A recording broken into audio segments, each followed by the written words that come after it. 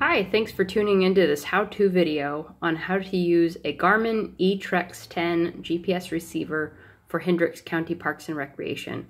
We use these often for programs and different types of fun events.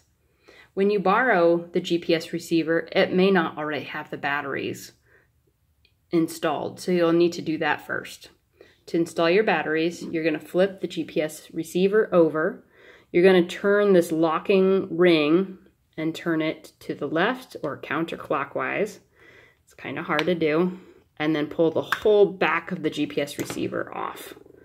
You'll be loaned some batteries. Make sure you install the pins of the battery correctly. So the battery on the right is going to have the positive pull to the top of the GPS receiver. Snap it in. The other battery has the opposite. So put the positive pull to the bottom. And then to install the back of the battery case, you're going to line up this pin my thumb is pointing at with this hole. So line that up. And then you're going to press the bottom part down and then turn the locking ring to the right. And now you're ready to use your GPS receiver. Let's review the buttons before we get started. And we need to turn the power on. So the power is also indicated by the word light because it is the light button. So press and hold that button, and once the menu page appears, it is ready to use. These buttons over here on the left are the zoom buttons. These will be handy for when you're on the map. If you're not on the menu page, you can use this button to go back to the menu. Now this is not a touchscreen GPS receiver kit, so you will have to use a button that's kind of like a mouse on a computer. This is a thumbstick or a toggle button, and that can be used to select different things. And we have a back button, which will take you back to where you may have been before, to the screen that you were on before. On the back here, you probably won't need to use this, but there is a mini USB port here. Just make sure that this stays nice and tight so it's kind of waterproof. And now you are ready to use your GPS receiver. So let's first practice marking a waypoint. So a waypoint is a location that you want to record and store on the device. Walk to a place where you want to mark. Maybe you want to mark where a trash can is at the park or your car, and you're going to walk there. Then to mark the location where you are, you have two different options. One of the options is on the menu page. Use the toggle to navigate to and select Mark Waypoint. There's the Mark Waypoint. Use the thumbstick to press until you come up with this page here. This is how you can save it. There's another way you can save your waypoint. So I'm going to go back to the menu page, and the other way to save a waypoint, which I find is a little bit easier, is if you're go to the map page, click map, and this is the map, and it will also show you other geocaches in the area. Press and hold the toggle button on the map page, and it will pop up with a save waypoint. Now, this one is the same name as the one I showed you just a minute before because I didn't actually save it. So actually, I want to change the name of this GPS or this waypoint.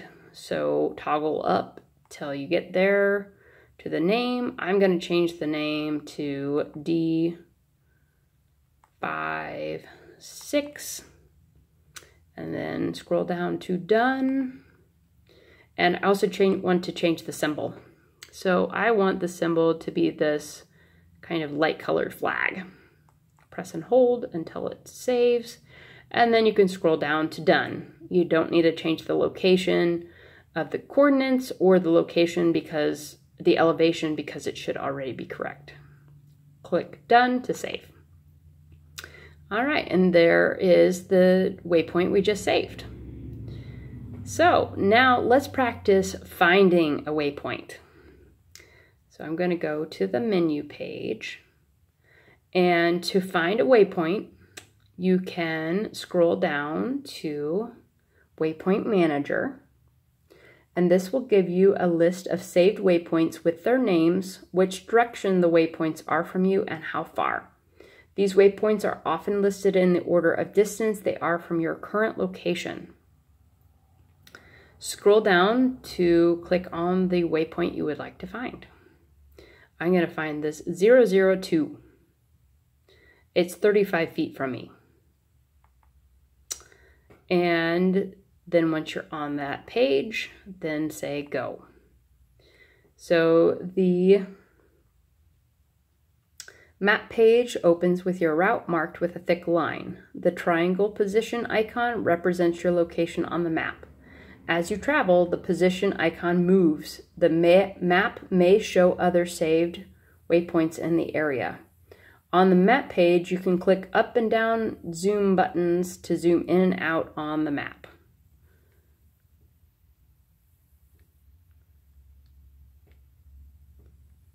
You may find it easier to use the compass page to navigate, and that's what I find.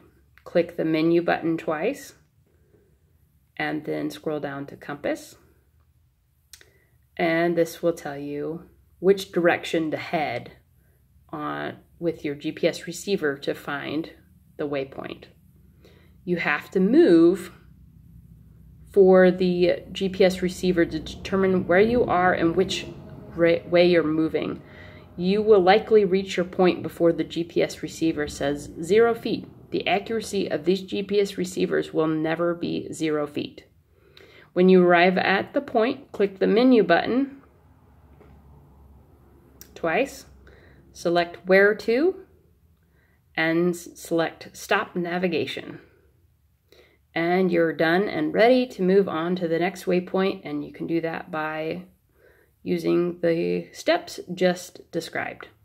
Thank you so much for joining us. I hope you check out other programs and videos on our website and our YouTube channel. You can find our website by going to www.hendrickscountyparks.org. Thanks. We'll see you at the parks again soon.